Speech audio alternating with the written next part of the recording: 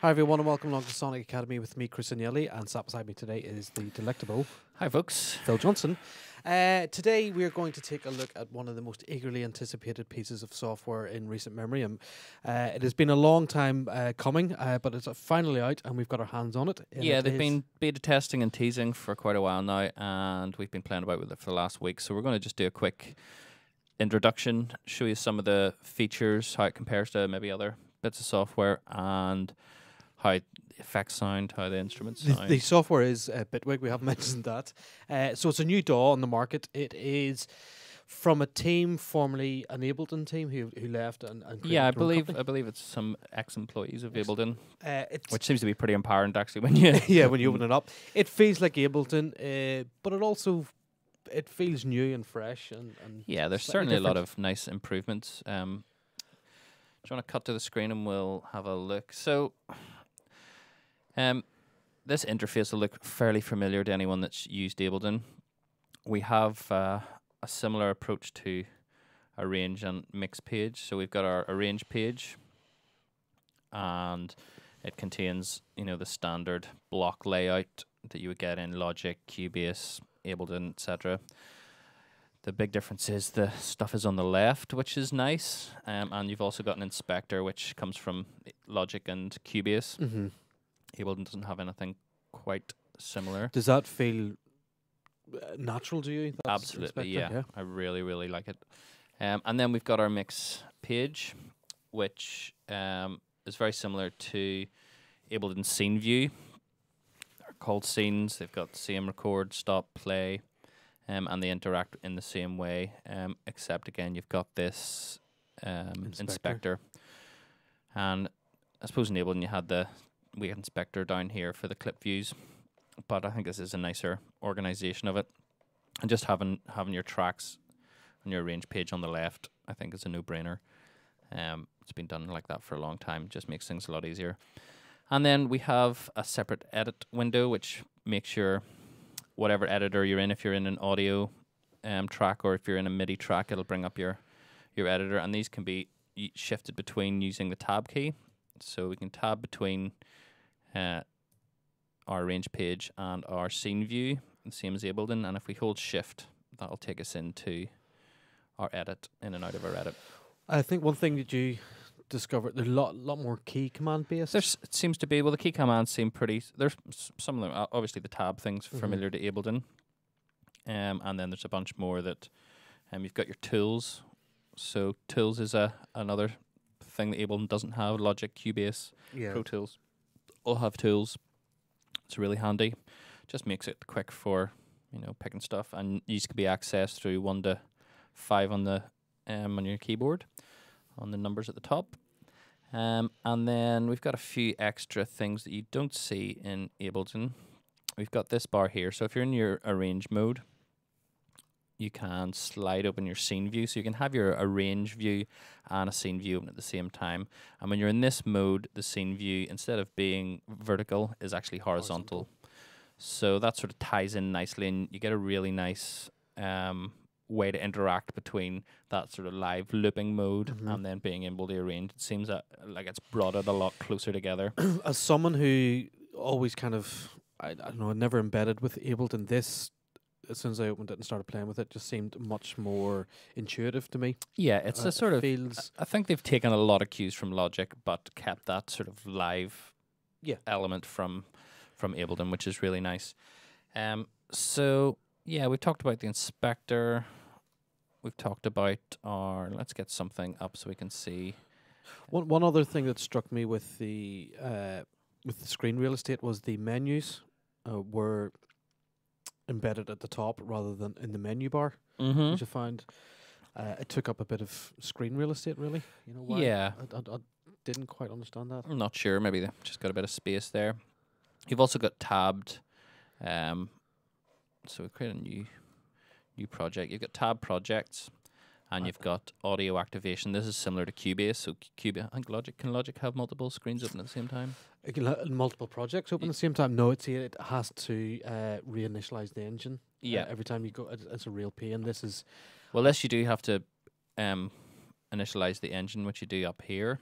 Right. and that'll activate that particular project. So it's handy. You can have tabs and you can grab stuff between one tab and another.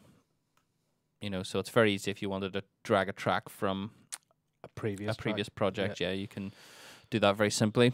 And over on the right-hand side, we have our browser, which can be dragged anywhere. And we have devices and presets. So this is all your plugins and Bitwig's devices.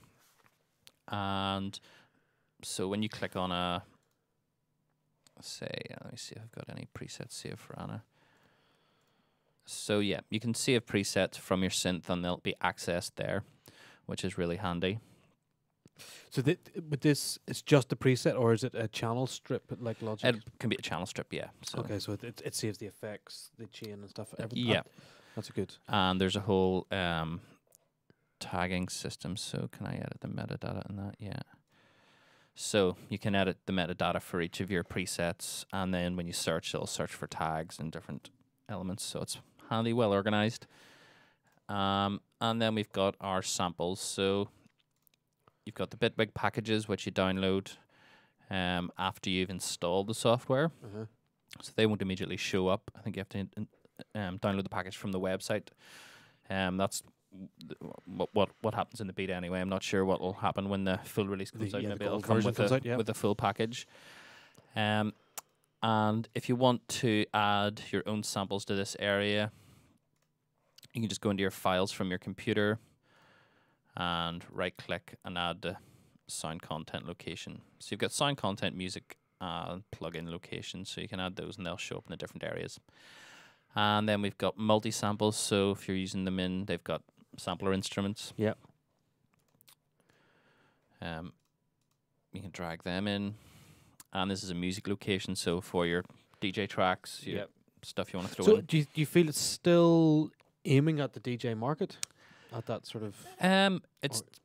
It's electronic music creators, right. I would say. It's definitely music creation software. The mixing facilities aren't probably as advanced as some stuff like Cubase or Logic yet, but I mean, this is version 1. There's a ton of scope. So we got browser clips. So these are actual beats. So they're samples, you know, the full kit and the clip. And then we have our browser file. So this is just any files on your desktop. And then we have settings. So you can open the package manager, see if there's any new packages, which there are. There's a bunch there I haven't installed. And you can change your sound locations, music locations, and plugin locations. When you initially start up, it can take quite a while for it to go through all your plugins. The way the plugins work in Bitwig are actually a bit different than a regular DAW. So they have the plugins run inside containers, which are sort of a separate app, effectively. Okay, yeah. So if a plugin crashes, it doesn't crash your whole system. It'll just crash that individual plugin. Okay. So I'll show you here how we can. I suppose that as in like an internet browser, the Shockwave plugin will crash. The browser doesn't crash. You just Yeah. So we'll get Anna up, and then I'll go into Activity That's a nice Monitor. feature, actually. You know that it's you know more often than not that it's plugins that crash a system. Yeah. So I wonder, can I try and crash Anna in here? Does it actually show up?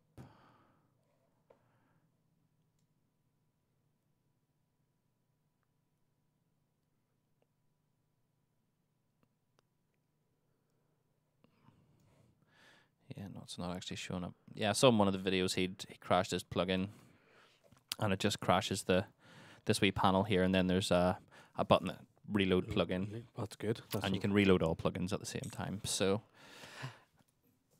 yeah, let me see what else. Stability. Well, have you? I mean, you've played with it for a week and a half, maybe longer. Stable. Yeah, seems stable enough. A few different wee bugs about, when you've saved a project and you're closing it doesn't close properly, but I'm sure most of that'll be ironed out. This is obviously still the beta version, so yeah. So I'd say by the time you watch this video, there's a golden version. There's some features that we might not have. I think features that we should point out aren't in this version, but are definitely coming. Is grouping. Grouping, yeah. Which is a big.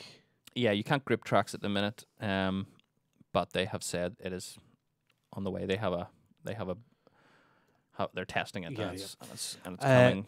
Export is only in WAV at the Yeah. moment, and I'm sure that's something again. It does. It certainly feels like version 1 of a software, but a very Yeah, good version 1 of a software. absolutely. I mean, it's totally usable. Plugins are great. You know, there's some nice elements. I mean, it probably doesn't have the same level of plugins as Cubase or Logic, Yeah. but you know, they've Do you been wanna- going for a very long time. Do you want to have a quick look at sort of the internal, what comes with it? Yeah, well, I was going to just look at the transport Okay, and the tools, and then we'll do it in the next video. So you've got your transport up here, stop, play, record, and you have your pre-roll on automation. So you've got a bit more functionality around automation compared to Ableton, but again, not as much as maybe Cubase. Uh-huh. You got your pre-roll, which is pretty standard stuff. You have a global overrides or overdub, so that's for your arrange page. And then if you want to, I think if you're in here, yeah. So if you want to overdub on clips, It's there. it's there, and then your automation for your clip is there. And then tools, you've got your basic pointer, you've got a selector, a pen tool.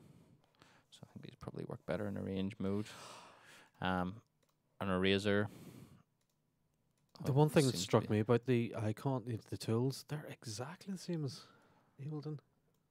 The tools? The tool icons. Yeah. I don't think it does. It wouldn't have an eraser. I don't think it even does. Does it have an eraser? I think it's just got a pointer and then the pen. Yeah. Okay. And then you've got Is that like a razor blade? a or razor something? blade, yeah. So I don't know what the crack is with that. Why it won't just delete the blocks. Seems you have to sort of do it like that. It's Right. a decent enough way to do it, I suppose. And automation, have you... I know you get frustrated with Ableton. Have you... Yeah, there's a few. Yeah, we'll touch on that as we go. So I think that'll do it for the interface video. In the next video, we'll look at some of the internal effects and plugins and check out how they sound. Okay, see you all in the next video, guys.